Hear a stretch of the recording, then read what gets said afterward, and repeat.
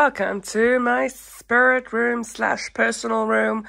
This is basically my area that my husband's got, like his own area as well, but this is kind of my area. I'm a very spiritual person. I'm a Christian, and so yeah, this is my area that I have. It's just this little room with all my books in it, and yeah, this is how it looks. Of course, there's a press of my own stuff in there, like my shoes, because as you know, I've got a lot of shoes. All right, so let's start on this side. The door, excuse that mess. Hubby and I are going through our all our stuff, see what we want to donate and sell, and you know what you do currently, like during December times. Plus, we've been in COVID lockdown, so we kind of sorted out the house a bit more, so ignore that. So down here we've got my phone tripod, works great. That's also a donation pile that's getting donated. We might as well shift this out here. There we go. This little charm is from, I think it was from my mum. I love rabbits, so she got me that as a gift. And then if we go over here, I'm not going to show you what's inside the closet because that's just a mess. But there's handbags, there's winter clothes and workout clothes.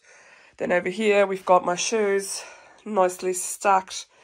Well, some of my shoes, nicely stacked. I love those little stack thingies.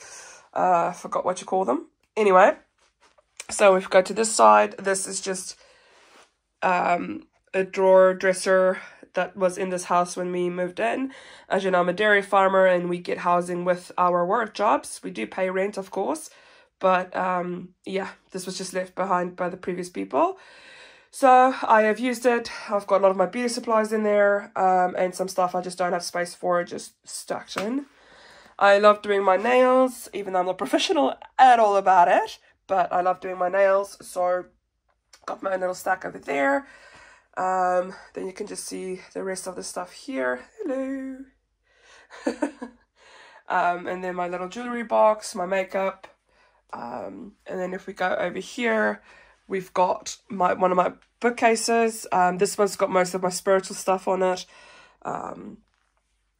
As you can see down there, there's some photo frames and stuff for the wedding stuff, for my wedding photos I want to get developed. My vintage suitcase that I absolutely love.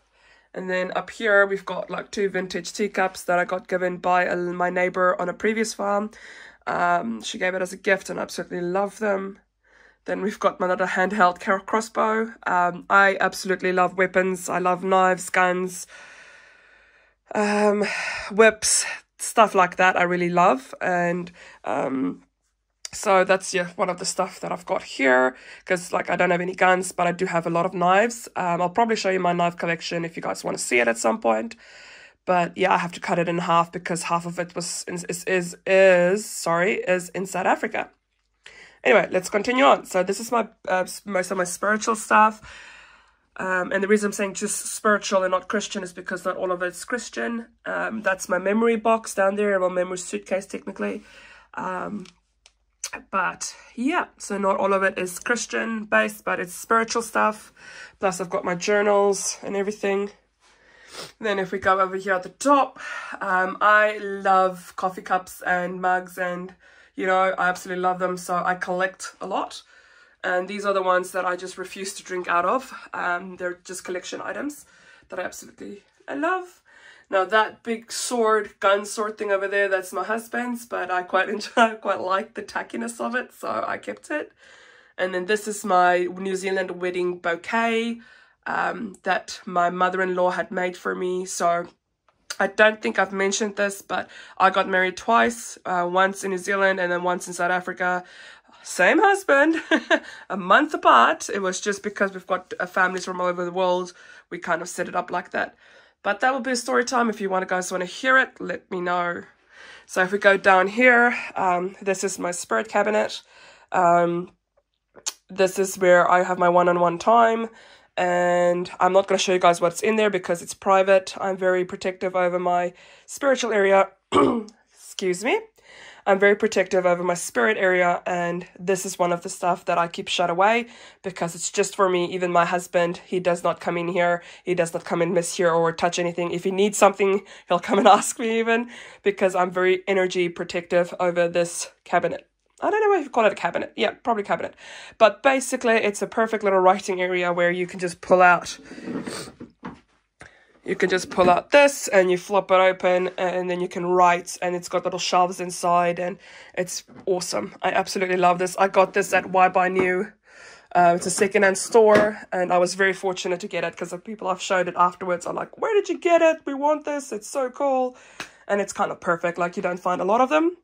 I think it's Kerrywood or something like that as well. But I absolutely love it. It's so beautiful. So, yep. That is my little spirit cabinet. And then here we've got my ginormous, ginormous couch. I call it a couch, but people call it like a side seater or a single seater, or I don't know. But anyway, I'll just call it my couch, armchair couch, whatever. Anyway, so this is where I sit if I want to write down, and I'll be shooting some of my videos. Back here, I want to do something. If I'm going to be shooting more videos in here, I want to do something there to make it more nicely. I'm thinking about maybe getting a plant for that corner. That would be really cool, I think. And then if you come to this side, this is my other bookshelf. So this has just got more of my different books in here. I'll tell you about that painting now. But anyway, so this is my financial stuff. And then you get more to my older books, my vintage books. I love collecting vintage books. So that's a few of those. Can't really find any of my other ones, but I'll find them eventually. Then down here we've got my crime stuff. I am a huge fan of true crime and to know why people do things. So I'm thinking I'm going to be doing a few videos at some point from these books, because it's like The Crime of the Profile of a Criminal Mind. It's quite a good book. Famous Cold Cases, I think will be a really good book to focus on and do some cases out of it. The Heroes and Villains. And then I think that would be a really good book. A few good books to do cases out of. So yeah, this is just some of my self-help books. I've got quite a lot. Absolutely love them. Then if we go down here, then we've got medical, all my medical books. I still need to find another one just to like even it out, or get like a book brace or something like that. Then we've got my food, my recipe books, and then random notebook. And then down here we've just got like a bit of a New Zealand based, travel based, lifestyle based books. Not self-help quite, but some of New Zealand stuff. Then just random reading books down here. And then here we've got like animal wise, farming, yeah. And then, well, if you can see that, that's my foraging basket. And that is my bug out bag for like run type of stuff, like to grab and run if something should happen. And yeah, so the reason for this, this is a painting that my father-in-law made for my husband, but I absolutely love it. It's I think it's one of his first paintings he did when he was figuring out his style, if I can remember the story correctly. My husband can correct me if he wants to, but as far as I remember, he painted this. He didn't really love it. Sorry, bloody COVID. He didn't really love it. It wasn't his style that he wanted to go into. I'll show you one of his other paintings later. He's fantastic. But my husband loved it, and so he took it, and I absolutely love it. So husband said I can hang it up here.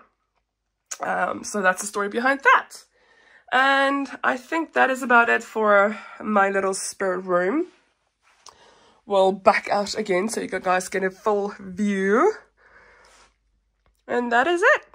I hope you guys enjoyed this video.